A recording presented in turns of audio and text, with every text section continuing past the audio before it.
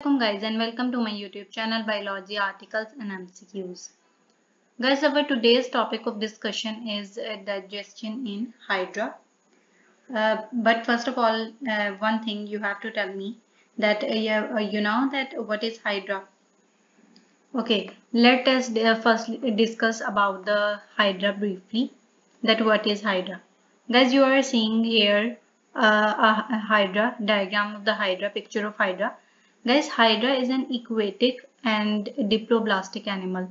Aquatic means it lives in the water, and its body is vast like here you can see that here it is body of the hydra and it is the vast like, and it consists of main two layers. And one word I used about the hydra is that it is a diploblastic animal. Do you know about the diploblastic animal? That what are diploblasts? Guys, diploblastic animals are those animals in which when they are their embryonic form, their body is consist of the main two layers. One is endoderm and the second is ectoderm. Endoderm is the inner layer of cells and the ectoderm is outer layer of cells. So as the hydra is a diploblastic animal, so the hydra's body will consist of two principal layers, and the outer layer is the ectoderm and the inner layer will be called the endoderm. These both are guys the layers of cells. So this ectoderm, that is the outer layer in the embryo form of the hydra, will form the epidermis, and the endoderm, which was the inner layer in the embryonic form, will eventually form the gastrodermis. Here you can see, and we will better understand about the epidermis and gastrodermis. Here you can see the structure of hydra. First of all, this is a layer of cell, outer layer of cell here shown, and this layer of cells is called epidermis. Guys, what is the function of epidermis? You know that the epidermis, wherever it is present, helps in the protection, and it is also a help in the senses, like it is a sensory epithelium, and it is a protective layer.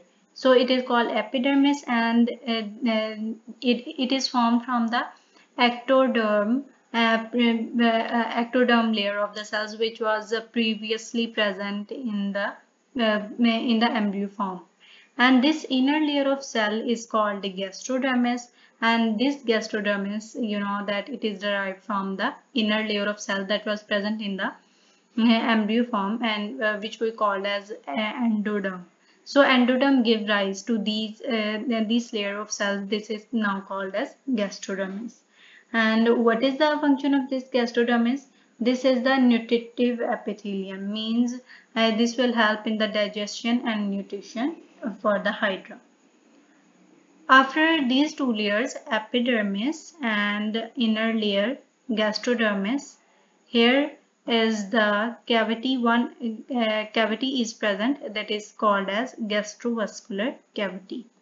This is the simple body cavity or gastrovascular cavity of the hydra, and this gastrovascular cavity will function as the digestive cavity, means the digestion of the food in the hydra will take place here. After these three parts of the hydra, you can see here is a portion that is called as mouth. Guys, one interesting thing about hydra is that there is a single opening in the hydra, which is only the mouth. Means if hydra has to eat the food and ingest it, then it will ingest it through the mouth. And while egestion, it will expel out the undigested waste from its body from this common opening, which is called as mouth. So this is the common opening, only one opening in the hydra that is present, that is helping in the ingestion and egestion, both of the processes. So the digestive cavity of the hydra is also called gastrovascular cavity, and it is also called the cylindrion. In addition to epidermis, gastrodermis, and gastrovascular cavity and mouth, there is one thing present here that are called as tentacles. Guys, these thread-like structures in the hydra are present that are called as tentacles. What is the function of these tentacles? That it help in the grabbing of the food.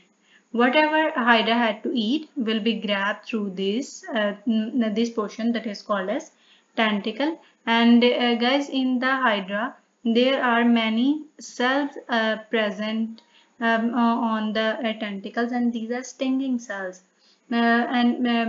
Stinging cells means that they contain the poison, and these cells are called nematocysts. So this is a brief introduction of hydra.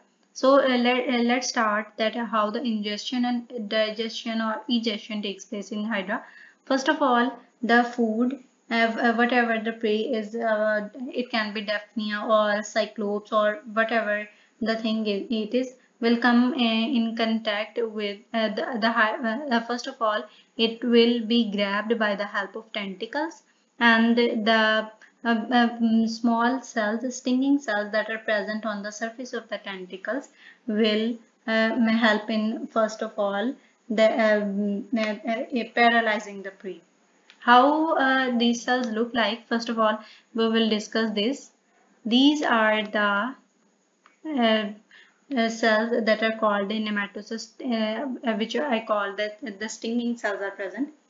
These nematocysts are present, and these nematocysts, guys, work in a manner that if you are wearing a sweater and have its sleeve outside in, and then you grab this sleeve outside. The same is the function of method of functioning of this nematocyst.